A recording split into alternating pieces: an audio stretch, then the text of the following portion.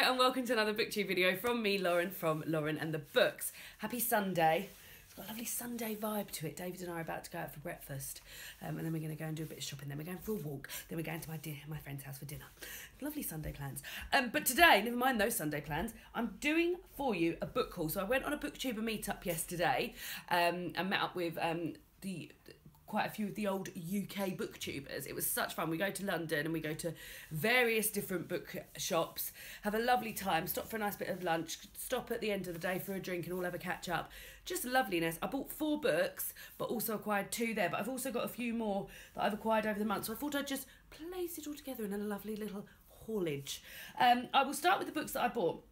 David and I were out and about earlier this month and I stumbled upon a Oxfam bookshop, and in there I bought this, which is the Christmas book by Enid Blyton. This was £4.99. Look at the end papers. But I used to read a lot of Enid Blyton when I was younger. Famous Five, Secret Seven, Faraway Tree. I had a lot of collections of her short stories and I really, really loved them. And then when I saw this, and you know how I feel about reading Christmas books in the month of December, I was like, this is adorbs. It's got mistletoe and holly on the front, and it's just a lot of selection of Christmas stories. So like they're called Christmas Holidays, Curious Mistletoe, Balder the Bright and the Beautiful, A Christmassy Afternoon, and they're all like illustrated, and I just thought this would be really cute, not only to have out on display at Christmas but to potentially read at Christmas. So I bought that in an Oxfam bookshop. And I also got Hotel World by Ali Smith. I have only read Autumn by Ali Smith, and one of my reading resolutions was to read more Ali Smith this year. It's April, I haven't read any, but I've got a few of her books now, and I thought this would just add to my collection. And this is a novel.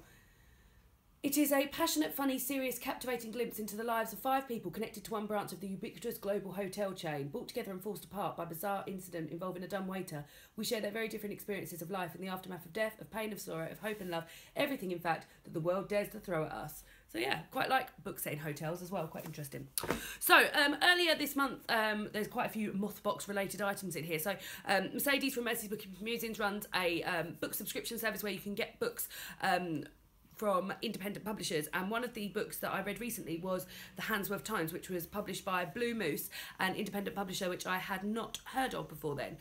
Having read Handsworth Times, which I really enjoyed, I went on the Blue Moose website, and as it was their 10-year anniversary, they were doing 2 paperbacks for £10. Could I turn that down? No, I couldn't. So I picked up A Modern Family by Socrates Adam.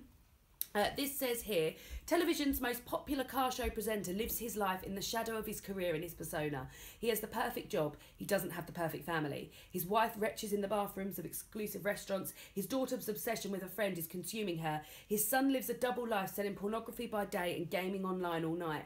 The presenter views his family from the outside and watches as they slowly disintegrate in front of him, unable to control anything that is not scripted. So I really like family dynamics and like the intricacies of families and sagas and things like that. So this sounds really good, and it's not actually that long. I think it's 145 pages long, so shouldn't take me too long. Looking forward to reading that. And then I also got this one, and I'll be honest, this one was purely bought because of the cover. So this is a beautiful tree, which has got all birds and flowers and things in it. And this is If You Look For Me, I Am Not There by Saroyu Srivaska.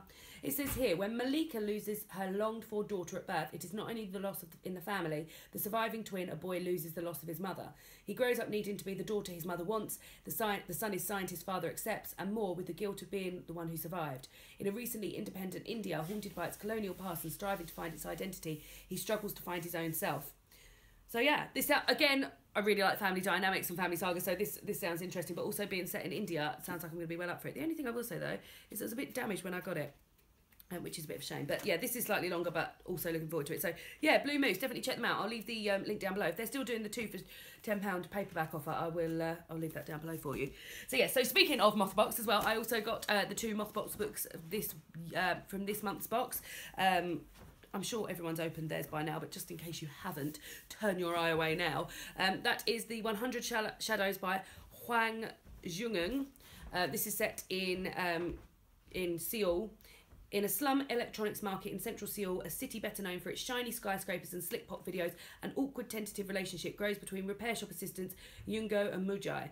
Having both dropped out of their formal education, their circumstances are already uncertain when the market is earmarked for demolition, and events seemingly linked to strange recent developments, the shadows of the slum's inhabitants have started to rise.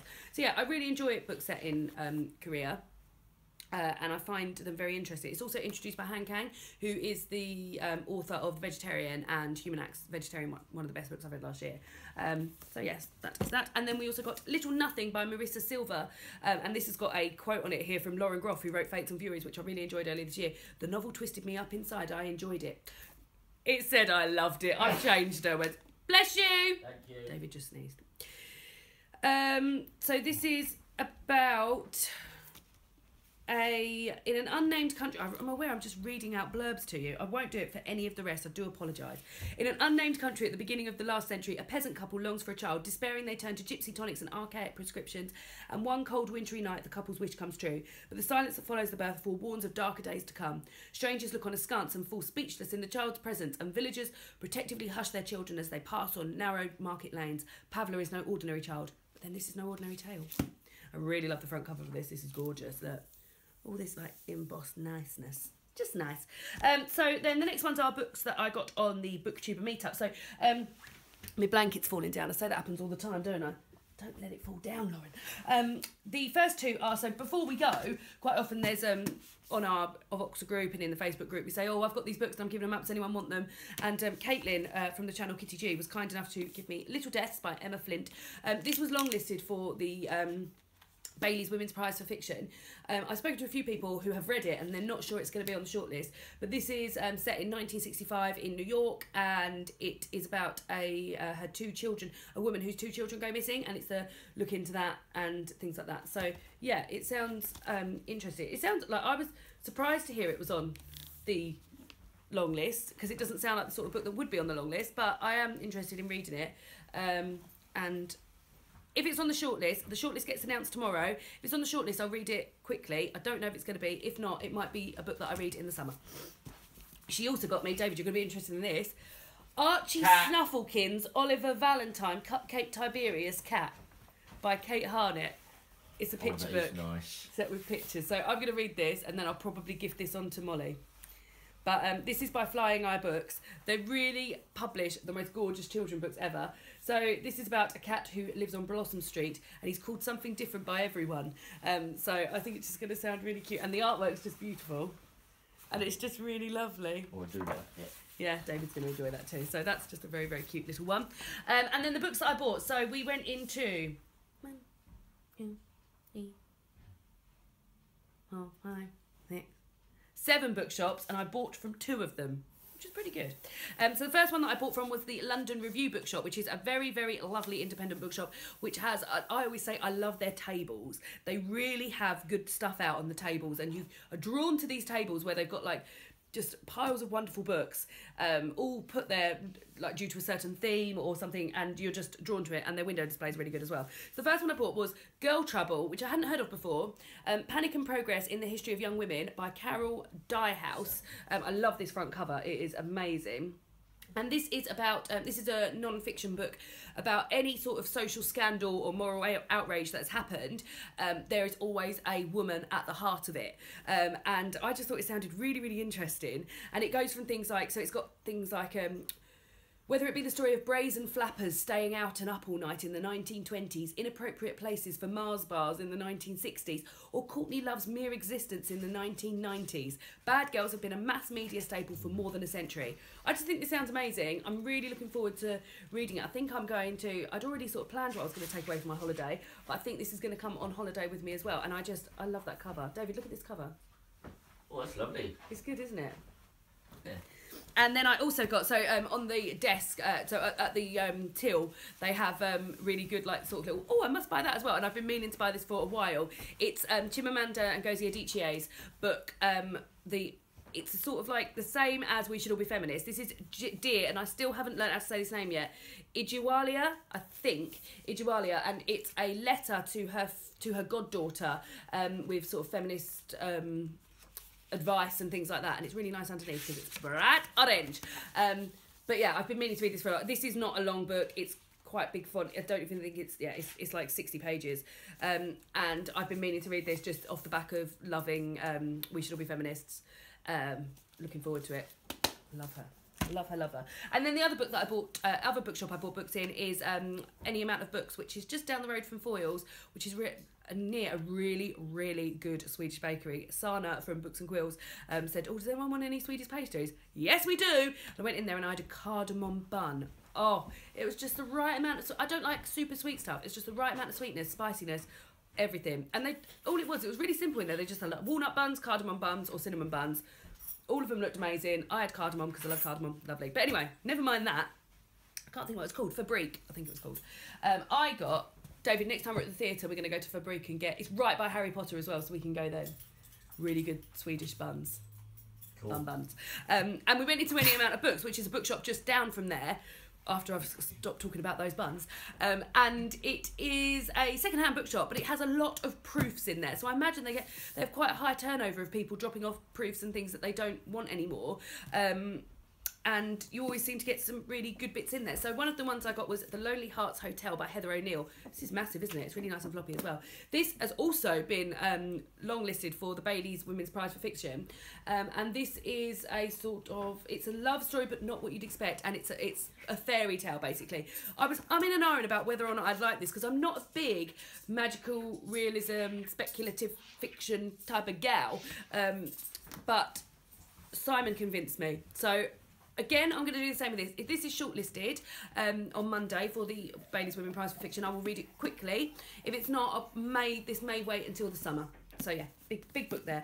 And then this one was a bit of a sort of picked it up on a whim.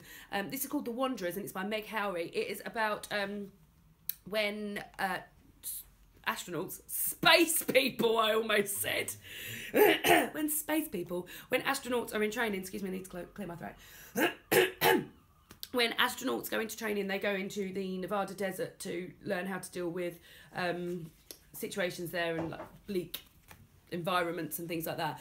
But I also believe it's got something to do with like virtual reality and things. But she's 53. There's a woman called Helen. When she's 53, David's picking at Minnie like a baby.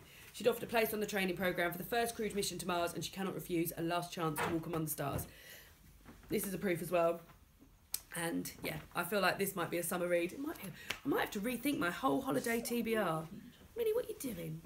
Don't knock that, you'll be in trouble. She's a naughty girl.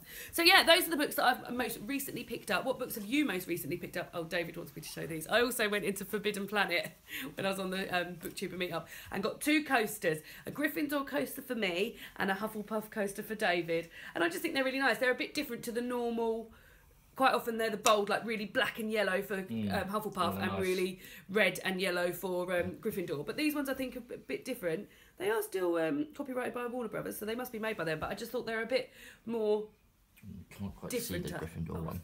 Sorry, David's got it. Lucky. It's better. Lovely. So yeah, those I also got those. So those are the books that I bought recently. What have you guys bought recently? Have you read any of these books? I was trying to pick these up at the end, but then it all just goes horrifically wrong, and I drop them all over the place.